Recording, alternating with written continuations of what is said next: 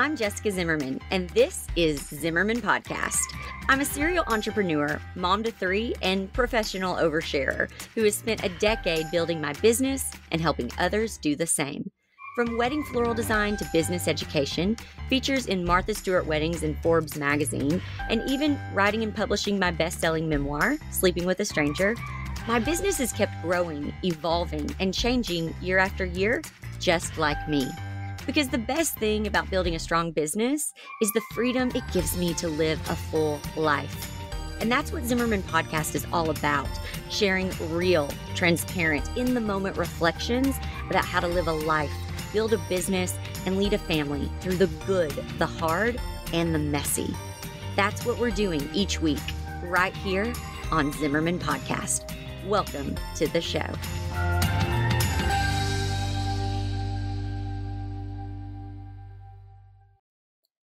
Hi, friends. It's Jessica. Welcome back to Zimmerman Podcast. As I said in the last episode, back in October 2022, I released a written series on my blog over at jessicazimmerman.com called Following the Stars. And this week, I am sharing that series with you. I thought I need to get that on the podcast. And so we are cranking these out. We are sharing one for you every day this week. And today I'm going to share part 2 with you. So this is Following the Stars, Part 2, Uniquely Made.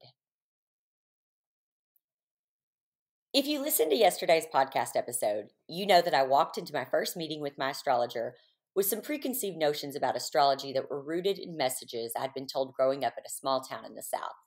But little by little, pieces of what I believed as a person of faith and what I'd been learning about astrology, they started to feel aligned instead of opposed. For example, before my meeting with the astrologer, I had to give her my birth date, my birth time, and the city I was born in. This would be the basis of determining my astrological chart. Even twins, and I can speak to this because I have twin boys, who are born minutes apart in the same place on the same day, can have subtle variances in their charts and, of course, in their personalities and how they experience the world. So I got to thinking about this. I'd always been told that God created me uniquely, that I am unlike any other human being. There's no other human born on the exact same day, exact same time, in the exact same city. And that's true. Even in Genesis, as we learn about God's creation of the world, I started to see intention in the order of creation. God creates light and darkness first. A few days later, he creates stars, sun, and moon.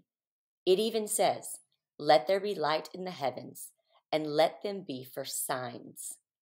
Genesis 1:14. Surely, if we're told to use the stars as signs in our lives, and that's the core of what astrology is used for, it could not be as evil as I'd been told. Only after creating the universe and the stars does God create humans, God's most loved and complex creation, infused with mind, body, and soul. God's universe, complete and full of ways to guide us. And we even see examples of characters in the Bible using the stars to guide them. I will never forget sitting in Sunday school during the Christmas season and learning about the 3 wise men.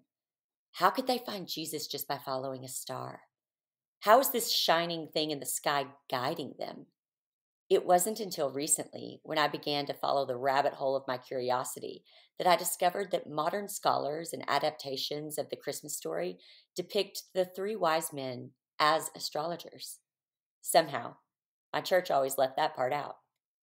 If you feel like you need to hear more from someone else about the intersection of Christianity and astrology, I'm going to link an article for you in the show notes that I read early in my research. I wasn't ready for all the woo articles I was finding, and this was one of the few pieces I read that I could relate to as a curious seeker and a person of faith. Since I'd already spent a year traveling full-time in an Airstream, exploring and experiencing God in dozens of national parks around the country, I was ready and willing to see how God exists more to me in creation and nature, in stars and sky, more so than in pews and collection plates. Since my first foray into astrology, I've come to believe that astrology is a map of the soul and shows God's plans for us in this life. The Bible is filled with astrological information. Many believe that Jesus represents the sun and the 12 disciples represent the 12 astrological signs of the zodiac.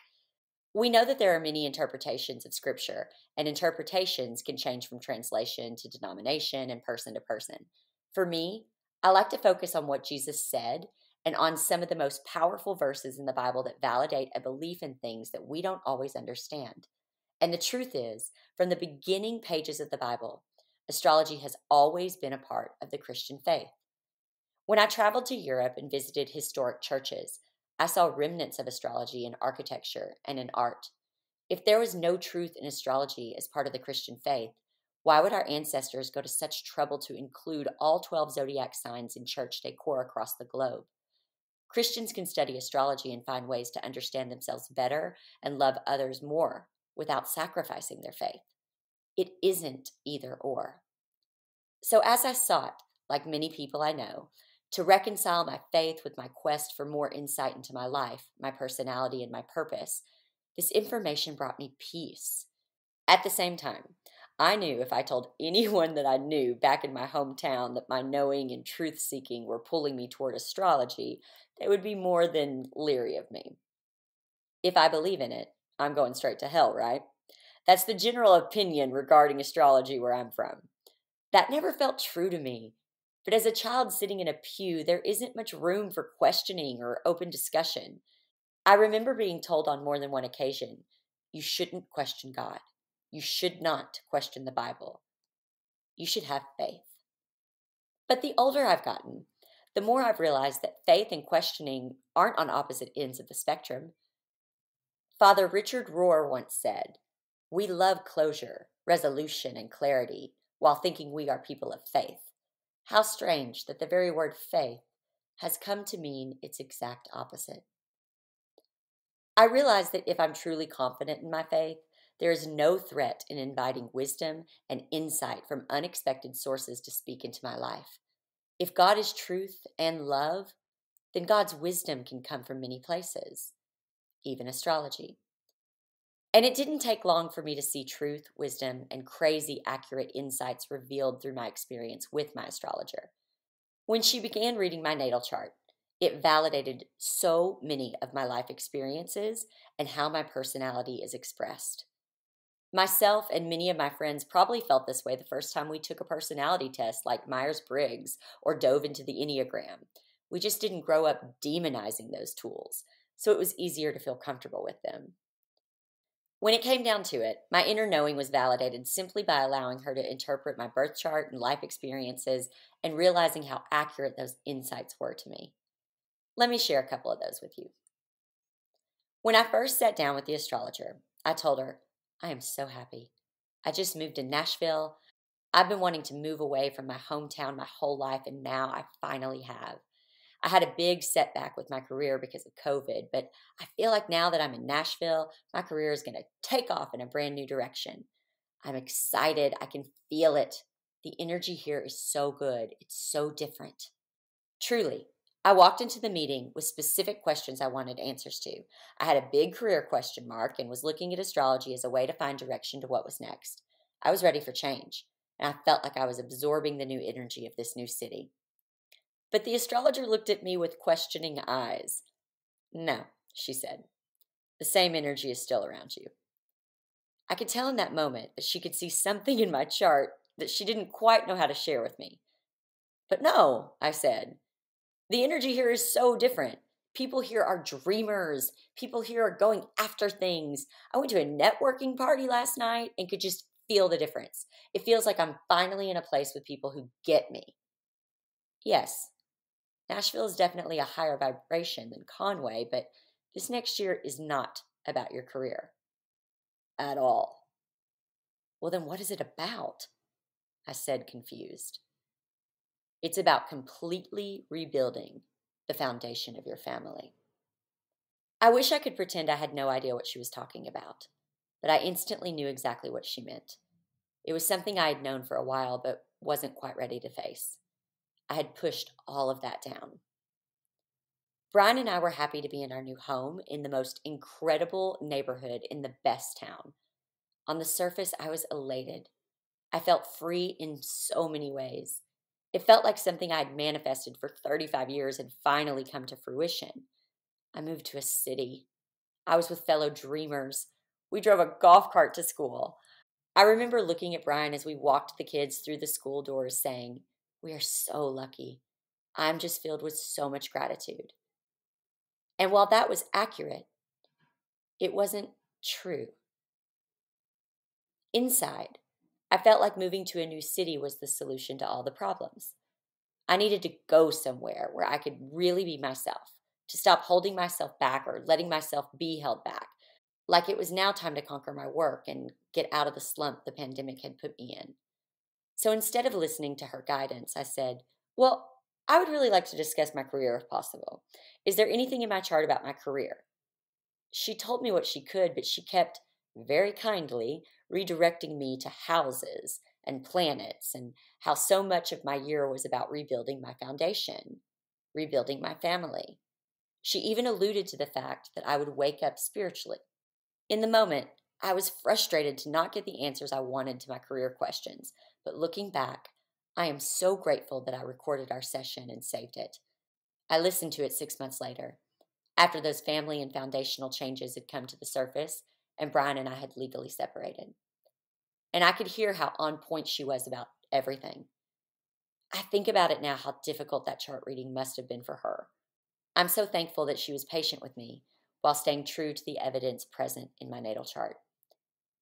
I also was very honest with her that this experience felt like it went against everything I had been taught, and she shared a few very comforting points. Here's what stuck out to me. Astrology is a tool. It's a snapshot of where everything was aligned the second you were born. That's just a fact, a description of what astrology is. The second you were born, planets were in specific places. Again, this makes me think of how cool God is, how creative God is. Think about it.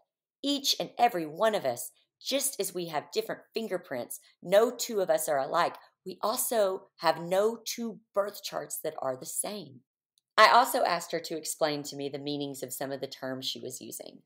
There are 3 main signs: your sun sign, your moon sign, and your rising sign. My sun is a Pisces. The sun sign she described as the core of your outward personality. This gives insight into what motivates you and shows who you are becoming. Your moon sign, I'm a Taurus. The moon sign she described as your more emotional self, your instinct. If your sun sign shows who you are becoming, the moon sign gives insight into who you already are. And then your rising sign. I'm a Leo. The rising sign she described as the way you show yourself to the world or how others see you. See, you may be a Pisces and know a Pisces and think all this is bullshit because y'all are nothing alike, but it is so much more than just your sun sign. Again, you have a one-of-a-kind, totally unique chart to you. It was created just for you. Learning it is so validating and comforting. I've always said in my business to my students that it feels good to know the answers. Astrology guides you to some beautiful answers to some of your deepest questions. And then she shared 2 planet placements that she explained were very helpful to know: Mercury and Venus. Mercury focuses on how we communicate. Venus focuses on how we love. On my natal chart, my Mercury is in Aquarius. Here's an excerpt from what my natal chart said about that. She may delight in exposing what she deems biases in others' ways of thinking, very quick to contradict others and to offer a different perspective. I'm sure, given the subject of this podcast episode, the irony and the accuracy isn't lost on you. My chart also told me that my Venus is in Capricorn, which means that in love, Venus and Capricorn people want you to know that they are goal-oriented, witty, savvy, and controlled. They want you to see just how competent they are. Venus and Capricorn lovers are attracted to serious, goal-oriented lovers. Even just these insights, just a few sentences out of over 20 pages of my natal chart, gave me clarity about my marriage that was both validating and overwhelming. And as helpful as these initial insights were, what she shared with me next truly changed my life. in that moment and every moment since. It is, in my opinion, the most powerful part of the astrology tool and has helped me in making every decision from that point on with confidence, knowing I'm moving in the right direction. In tomorrow's podcast, I'm going to share that tool and that experience with you. Thanks for joining me. I'll see you next time right here on Zimmerman Podcast.